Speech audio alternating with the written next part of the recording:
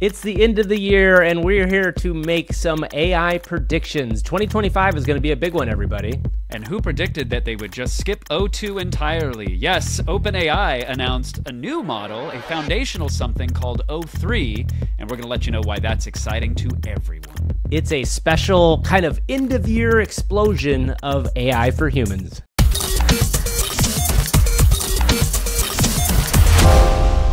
It is the end of 2024, Kevin. We are here. We just saw last week O3, OpenAI's new frontier model, get teased, and maybe we are done with the GPT nomenclature and we've moved on to something else. It is weird that it's O3 instead of O2, which would make a lot more sense. They said out of respect for some other product or something that was No, there's a O2, big British telecom company named O2. So literally they just said, screw it. We're going to just skip over O2 and go straight to O3. We're going to talk about that next frontier model, which you would think logically maybe should be called O2, but out of respect to our friends at Telefonica and in the grand tradition of OpenAI being really, truly bad at names, it's going to be called O3. Surprise, surprise, the line goes up.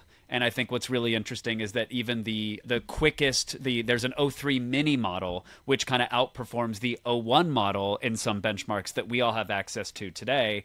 We all predicted that, okay, scaling was going to go up, and now inference compute or reasoning was going to go up, and here it is. It's getting faster, it's getting cheaper, it's getting more capable. That's right, and I think one of the most interesting things that came out of that O3 announcement is the fact that it scored the highest compute version, which I think takes a lot of compute. There's O3 low, O3 medium, and O3 high compute, which means how much actual compute time you throw at the thing.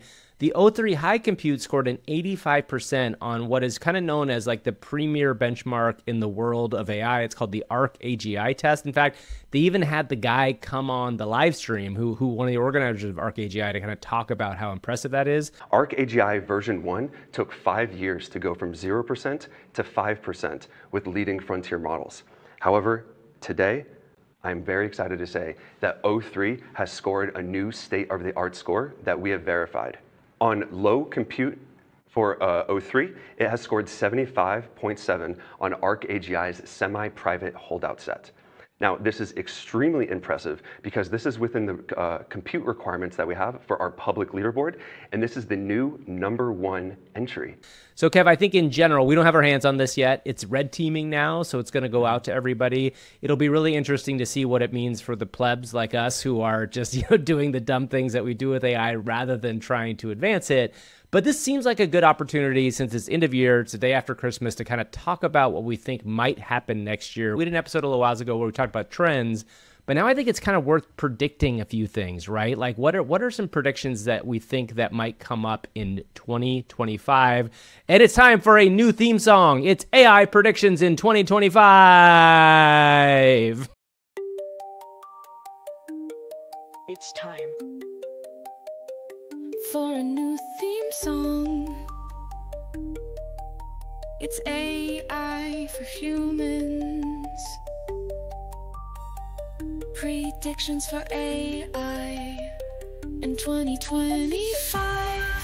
So my first prediction involves weirdly something that we haven't talked a lot about in the show, but that's crypto. And my first prediction is that you're going to see a Superman's lot of dog. Yeah, no, not crypto, which, by the way, the trailer does look pretty good. I'm kind of back in on James Gunn's Superman.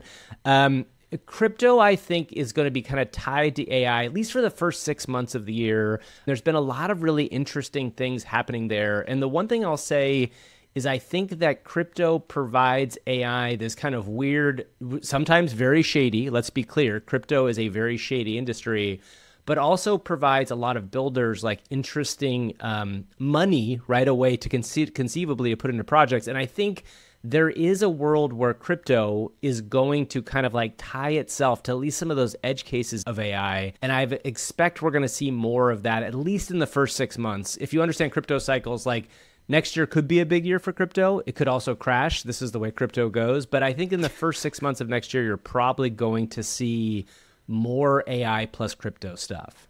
For the uninitiated, the AI plus crypto we've seen thus far, Gavin, seems to be using AI to embody some sort of personality that will tweet or make decisions on behalf of something that is tethered to a token. If people are gathered around with the family for the holidays or for the new year and they go, what's this AI and crypto thing? Like, how do you explain how they could be related next year? Yeah, so the basic way I would explain it is right now there's a lot of people in crypto talking about AI agents, and they're not really AI agents in the way that we've talked about in the show. An AI agent, the way we've talked about in the show, goes out and does stuff for you, like actively will be able to book a trip or something like that. In this instance, they're talking about what essentially are AI personalities, right? The most famous one was the GOAT coin that came out of a handle named @TruthTerminal. That one is kind of like been up and down, but it also, if you're familiar with Fartcoin, which a lot of people may have heard about now, Fartcoin was based on one of Truth Terminal's tweets, right? So that was an AI personality that tweeted out stuff and has been connected to basically an LLM.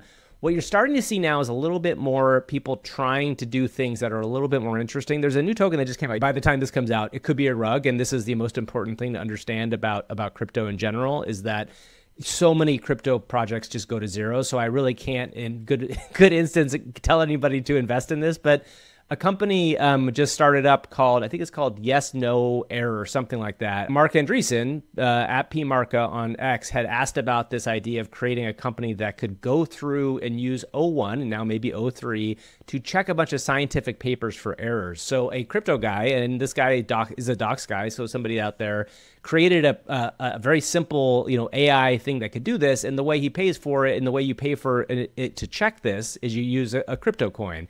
And so that's the kind of thing I could kind of see starting to happen a little bit more going forward. Oh, that's really fascinating. Yeah, for me, the end of this year has been pretty transformative personally when it comes to coding. Again, we thought AI was coming for factory jobs, and we lamented the workers in the warehouse. And then it was like creatives panicking. Oh, no, this is writing emails and prose and marketing copy. And the coders were like, well, that's okay. We're over here. We're writing code. And it actually might look like that is going to be fully cracked before anything else. Because as we've talked about on the show, code either works or it doesn't. Now, it might be more, might be able to get it more optimal or more elegant, more secure. Yes.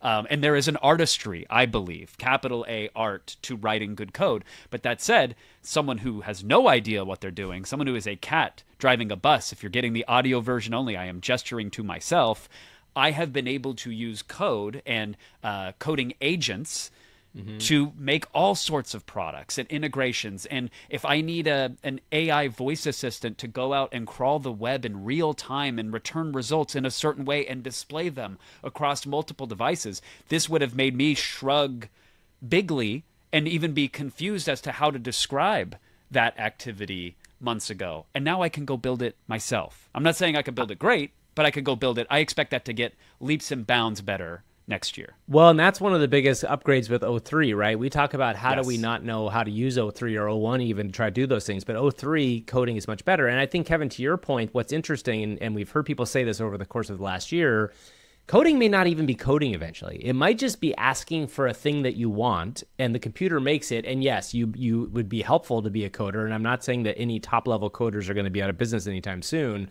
but you might just be able to ask the thing to make something that you want. And if you can make something that you want, then you have to bring in coders who are really specialized in making it better and tweaking it and fixing it. But the AI might be able to do that too, which is kind of crazy. The notion of quote, one-shotting entire websites or software suites is actually becoming a reality. That is when you or I or anybody listening to this goes and asks in plain English, here's what I need from a website or from a mobile app or from a backend. And the system figures it out, does the documentation, writes the code, writes its own tests, improves upon itself. And that, I think 2025 will be the year of the agent. It's something that it's not a surprise end of the year prediction, but we're already seeing that stuff roll out. So basically when you can give a high level task to the machine and it will break it into smaller tasks, go out, autonomously do those things, improve upon itself, and then alert your phone when it's time. Make the Alexa go off or the microwave beep to alert you that your software is ready. Your pizza's been rehydrated. That is, to me, the promise of 2025. Absolutely. So my next big prediction here involves AI video and involves using AI video to make large video projects. And I think you and I both have believed Prompt to Hollywood. We've talked about that a bit here, and we talked about that in our Trends episode. But in specific, there was a new project that came out. At least it's been announced. No one, I don't think, has really gone hands-on with this, called Genesis. which does something really amazing, Kevin. And it combines 3D engine generation of like a Unity or Unreal with realistic generative AI. And if you haven't seen this video, I encourage you to go look it up. We'll put a link into the show notes. But Kev, I think this is, one of the predictions of, I think it was A16Z said that they expect there to be a Pixar of AI video that would come out of the video game world. And to me, this is what we're kind of looking at. We've talked a lot about world building. We've talked a lot about the idea that AI video is actually a world simulation. When you look at what Genesis is saying it can do, and granted, from what I've read, the compute crunching is insane on it. Like, no normal person is going to get access to this anytime soon.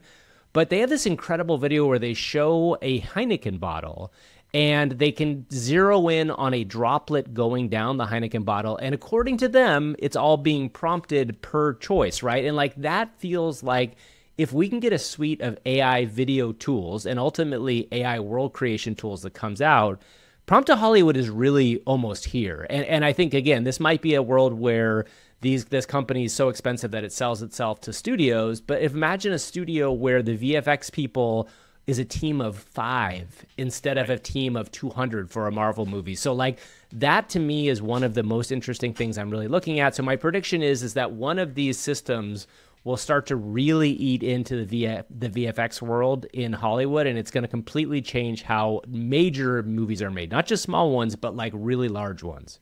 I see that sort of stuff also integrating with all of the text-to-video or image-to-video tools that we've seen, Gav, where you'll say, I want the horse running on the beach, and yeah, go ahead and I'll spend the extra money on the compute so that when the hooves are slapping against the sand or whatever, you're accurately modeling that in some sort of physics simulation. It's so exciting and so fascinating, and I think that we might have been wrong with our prediction. We were accused of being way too ambitious in a 5-year Prompt to Hollywood.